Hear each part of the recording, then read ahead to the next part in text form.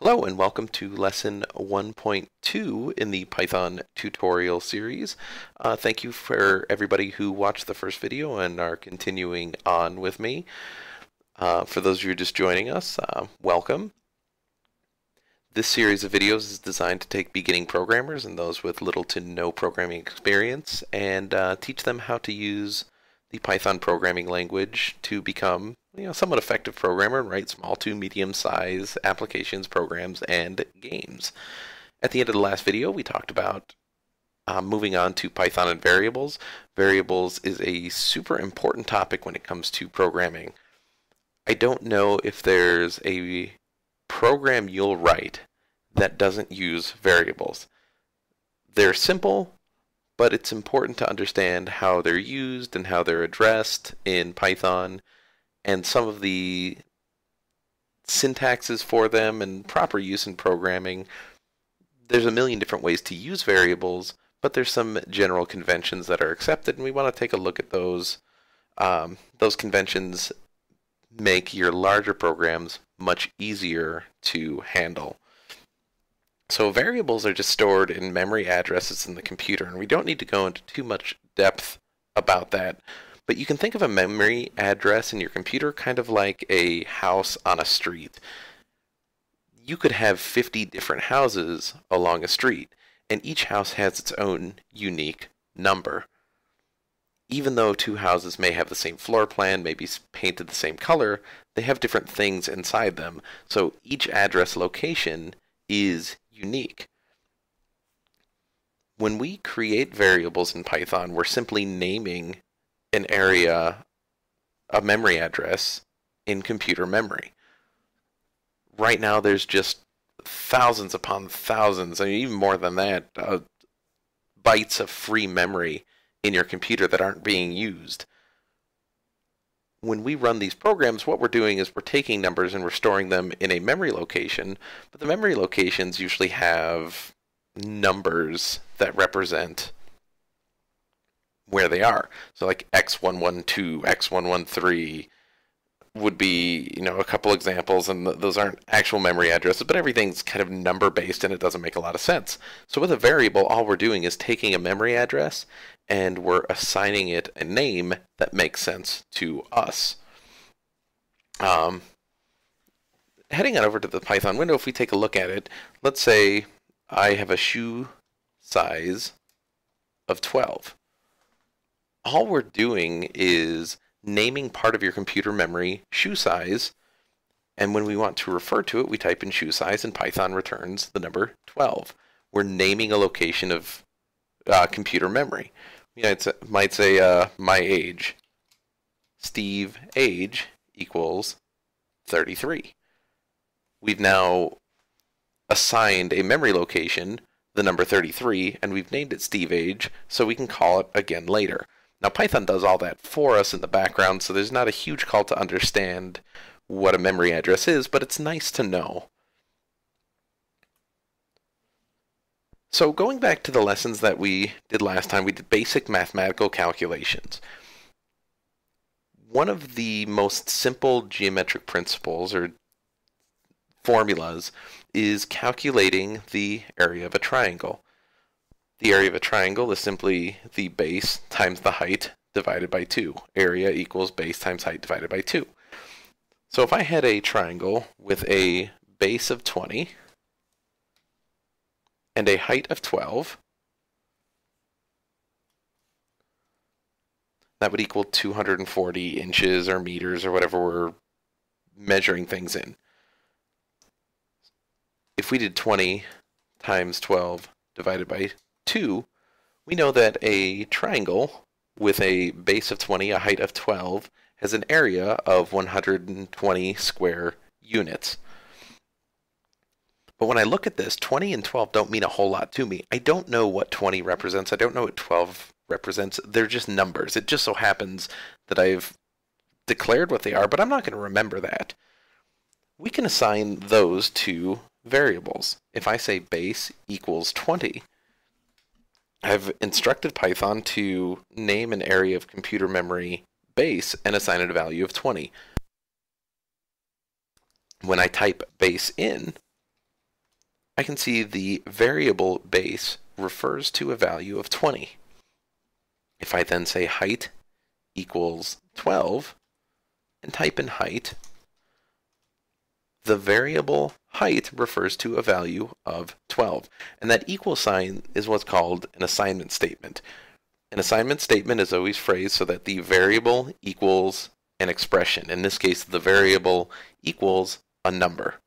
Base equals 20. Height equals 12. When I do my mathematical calculations right now, I can do base divided by height, or base times height, excuse me, base times height divided by 2, and that equals 120. That's because base is the equivalent of 20, height is the equivalent of 12, so base times height is the equivalent of writing 20 times 12. It just so happens those two values are stored in variables at this time. What I can do is I can assign the result to a variable as well. I can say that the area of the triangle is equal to the base times the height divided by 2. In this case, Python doesn't return anything. In reality, what it did is it took base times height divided by 2 and assigned it to the variable area. But just like up at the top when we assigned base to equal 20 and height to equal 12, Python doesn't immediately return any information. When we assign a calculation to a variable, it won't immediately return any information. But if I type in area, Python will tell me that area is equal to 120. Remember from last lesson, it's 120.0 because we're using standard division, and standard division always returns a float. Now I can take these numbers and I can take base and set it equal to 6, and I can set height equal to 10, and I can say base times height divided by 2 equals 30. By typing base and height and assigning them a new variable, I'm essentially erasing the value that's currently stored in memory and replacing it with a new value. 20 and 12 disappear, they're no longer stored in memory, and they're replaced by a base of 6 and a height of 10. This also doesn't impact area. Area still equals 120 because we haven't reassigned it. If I say area equals base times height divided by 2, area has been reassigned a value of 30, and now area represents that new number, 120, is sent away. Very simply put, that's how variables work. As we start writing actual programs, some text adventures, and some other types of games, you'll get a better sense of how variables are used. But in short, this example right here should give you an idea of what variables are. It should be noted that I think this is the most important concept in variables. If I set a variable and I say, Coke Zero, I drink a lot of Coke Zero. Let's say I had 6 Coke Zeros today. Coke Zeros equal to the value of 6. Writing Coke Zero is the exact same as just typing in 6. When I type in 6, Python returns and says, oh, that's worth 6. It's a value of 6. Coke Zero also has a value of 6. So in this case, Coke Zero is equal to writing 6. And when it comes to variables, there's a couple rules that you have to keep in mind.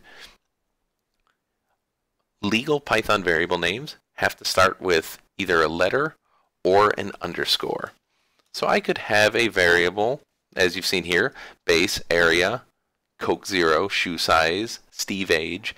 They all start with letters. I could start that with an underscore and say underscore television channel and set that equal to 278. Now if I type in television channel again, I can see that's a perfectly legitimate variable. It's equal to 278, so it's perfectly okay to start everything, not everything, but your variables with an underscore or a letter. Now what I can't do is start my variables with a number. Let's say I wanted to say the variable fourth quarter equals 4. That's going to return a syntax error because I started with a number. Numbers are perfectly okay to have in your variables. For example, quarter 4 equals 4 is perfectly okay. When I type quarter underscore 4, I can see that points to a value of 4, but fourth quarter gives me a syntax error, and that's because it starts with a number. I also can't use any character other than the letters, numbers, or underscore. So I might want to say my variable is equal to email at domain equals 78. That's going to give me a syntax error as well, and you can see the @ symbol is highlighted in red, telling me that's where my problem is. I can't use that as part of any variable. If I say Coke, whoops, there you go, Coke %0 equals 6, I'm going to get a syntax error, can't assign to operator. That's because Python is interpreting that % sign as the mod sign that we talked about earlier in lesson 1.1, can't be used as part of a variable. So letters, numbers, and underscores only, and it has to start with either a letter or the underscore. In addition to that, the case is super important. If I wanted to say the number of hours in a day, and say there's 24, that's okay. If I then type in hours and have the H capitalized, I'm going to get a name error. It says hours and day is not defined. That's because when I defined my variable, hours and day, I used a lowercase h. Variables are case sensitive, so if you use capitals, you'll have to capitalize them the same way.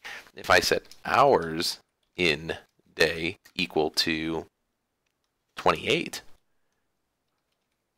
hours in day equals 24, hours in day with the capital H is equal to 28, and those two are not equal to one another. They're completely different variables. They're stored in different memory addresses.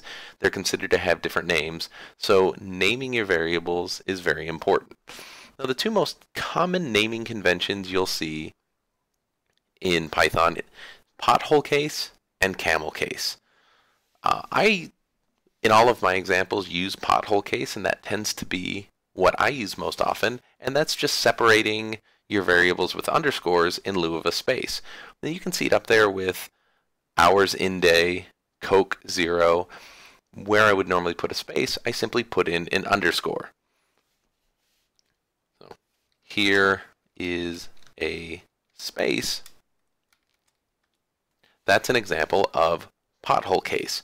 Now, some programmers prefer to use camel case, and that's where after the first word, every subsequent word is capitalized, such as here is a space, or hours in day.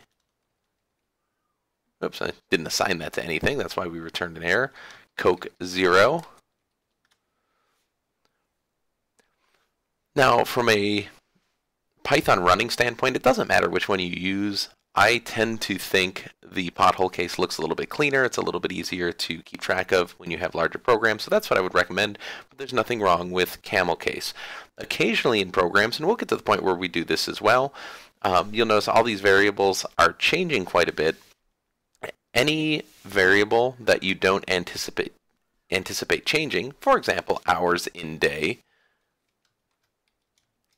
if we know throughout the entire operation of our program the variable is not going to change in value, the Python convention is to have that variable in all capital letters. So hours in day, I don't expect hours in day to change. That variable isn't going to be altered throughout the course of the program, so I'll have that in all capitals. It doesn't affect the running of your program. It's a good thing to keep in mind as we get to more complex programs. We'll continue using and practicing these sorts of skills. So that's going to conclude lesson 1.2. If you've sat through and watched lesson 1.1 and 1.2, here's what you should be able to do. After viewing and practicing this presentation, you should be able to list and define the 7 Python mathematical operators. You should be able to explain the difference between an int, or an integer, and a float numeric type. You should be able to describe how Python handles order of operations and how you can change that order using parentheses. You should be able to define the term syntax and also explain some of the things that would cause a syntax error. You should be able to explain the relationship between memory addresses and variables, discuss the rules for variables, such as naming conventions and syntax, and explain how case sensitivity can impact these variables. If you can do those things off the top of your head, or if you can explain those things, you're right where you need to be. If any of those things seem difficult, you might want to go back and look at lesson 1.1 and 1.2 again until you're pretty comfortable with those concepts. Once you are, you'll be ready to move on to the next lesson. As always, I appreciate you watching these videos. If you have any questions, please leave them in the comments and I'll get to them as soon as I can. Have a great day, and I'll see you next time.